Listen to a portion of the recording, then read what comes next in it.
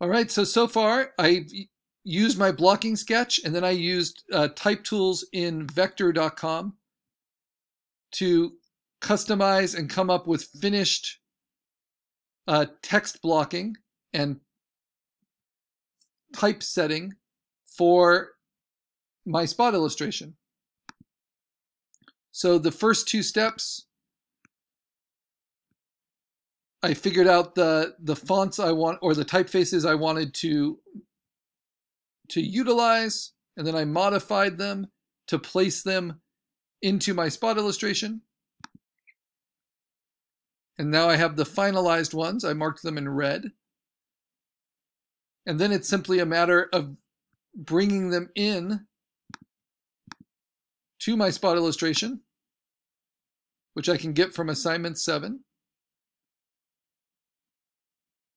So let's see, my most finished one, I might as well do the PSD, which has all the layers, though it's big.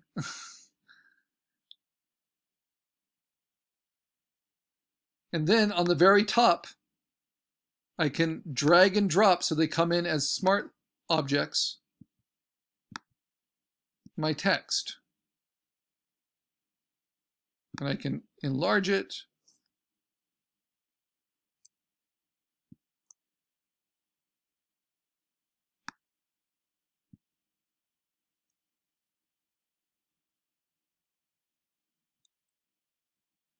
And place it, but I'm only seeing the A.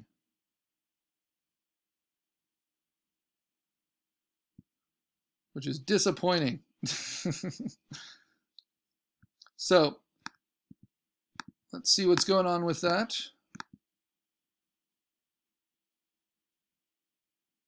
So you have the vector. The vector is scalable.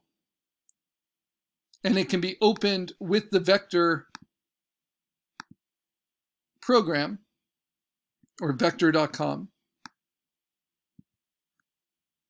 But because this is a typeface that's built into the program, it needs to have that typeface to be read by other programs. So how can we get around that? What we can do is simply make it as big a raster file as we can. So how do we do that? It's kind of weird. So we have to go and fill it within this workspace. So I select everything. I hold down Shift so it all scales, and I make it nice and big. And it's in gray just because it's off of the artboard. So what I need to do is make it as big as I can within the artboard, and I can always make the artboard bigger as well.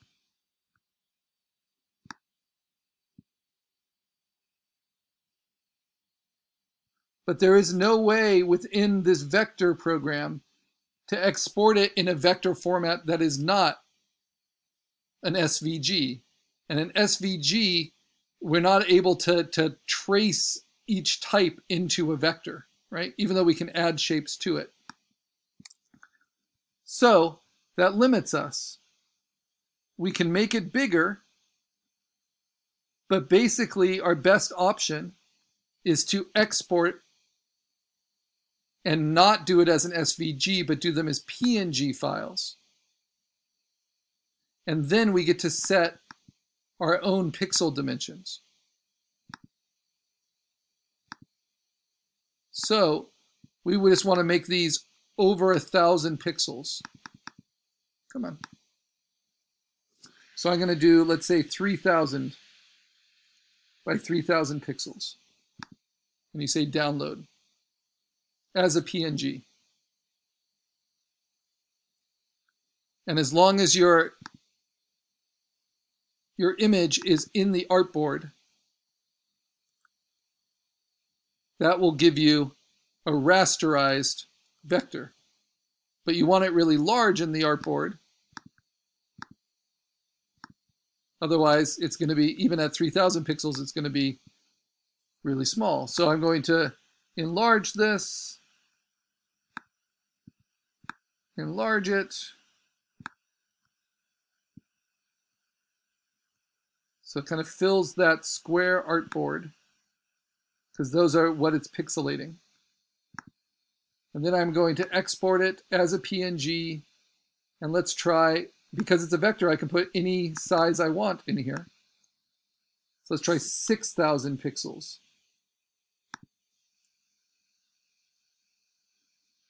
Now in principle, this gives us all that versatility, right? We have our vector, and I want you all to do vector black type, either with vector or with Illustrator, which I'll show you next.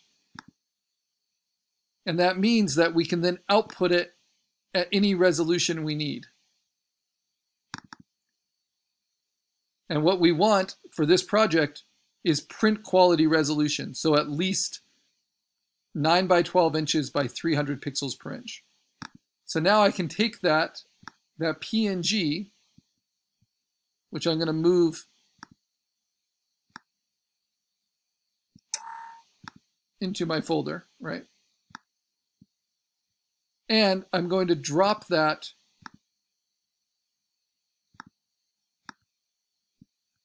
onto my image. This is my assignment 7 spot illustration.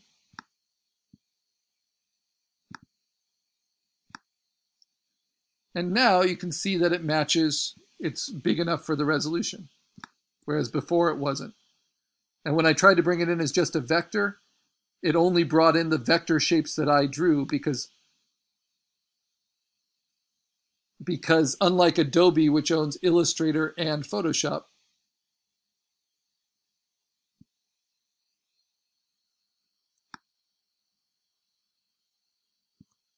Photopea and Vector.com are owned by different companies, and they don't share the same licenses to fonts or to typefaces.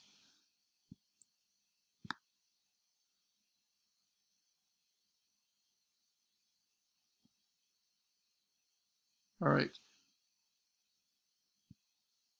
And this will perfectly rasterize to the image resolution. And because it's a vector, we can always get it cleanly in there.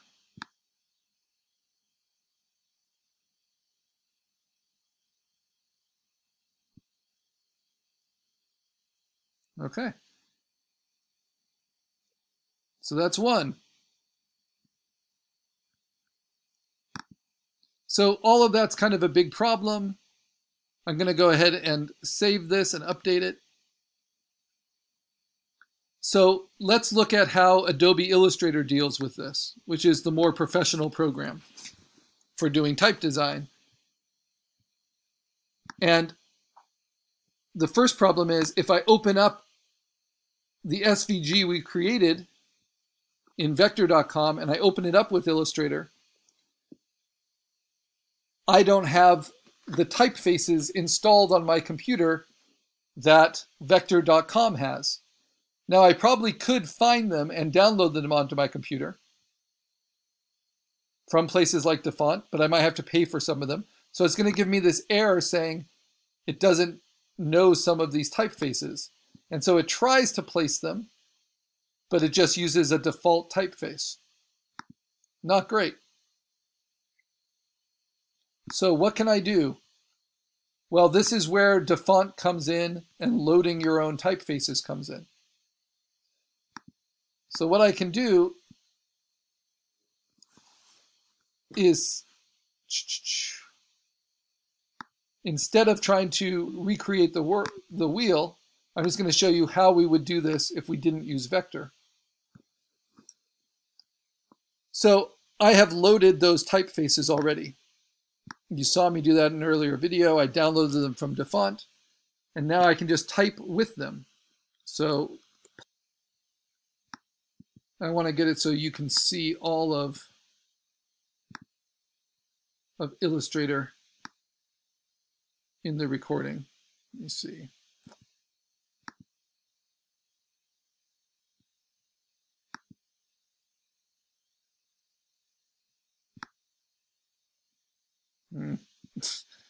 I'll just bring the tools in. So you can see at the top, you can adjust the point size, just like we were able to do in vector. You can type in your own.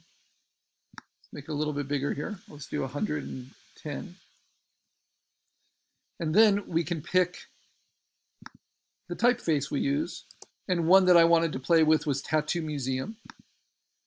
And then while they are still in the type tool, you can adjust their sizes individually here, which you couldn't do in vector.com, right? It treated all the text within a block as having the same settings. You can also play with different font options if they're available, like italics or bold, individually on the type. You can also select all of it while it's in type, hold down Option and use your arrow keys to adjust the kerning, you know, the spacing between the letters. So if I wanted them to kind of flow into each other, and you can individually adjust the kerning by holding down Option. So if I want to adjust the spacing of the U and the E, or of the G and the U,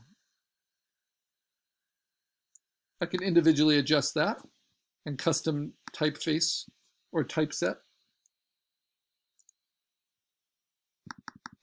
So it's just kind of all in one step. What I can't do is like move the L separate from everything else without making that its own type layer. And so I can do that the same way. I can make a new type, I can paste it in, and then I can move it independently.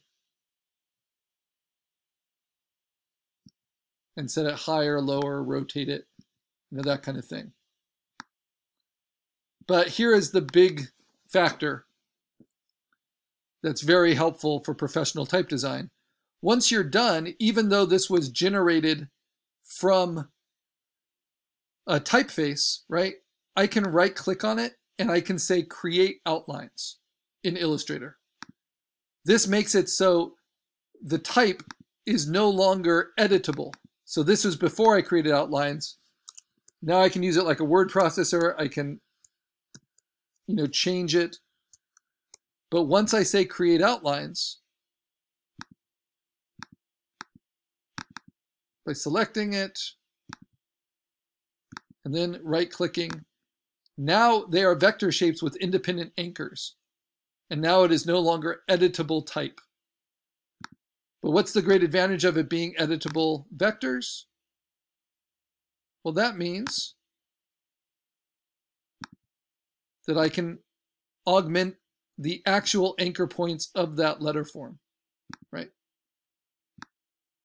So I can stretch them. I can change them. I can give my plague L a little crown. I can even redraw the top of it. And I can do little drips coming out of the bottom of it.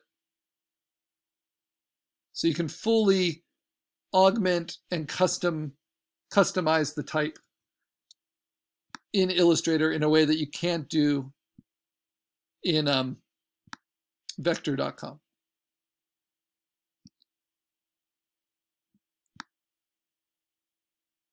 In vector.com, we had to add shapes on top of and then save as an SVG. All right. And then, because we have changed them, I'll just keep playing with it a little bit, in little ways.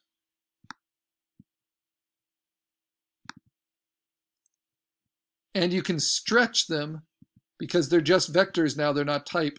We can make them narrower. We can do little things to warp them or change them up.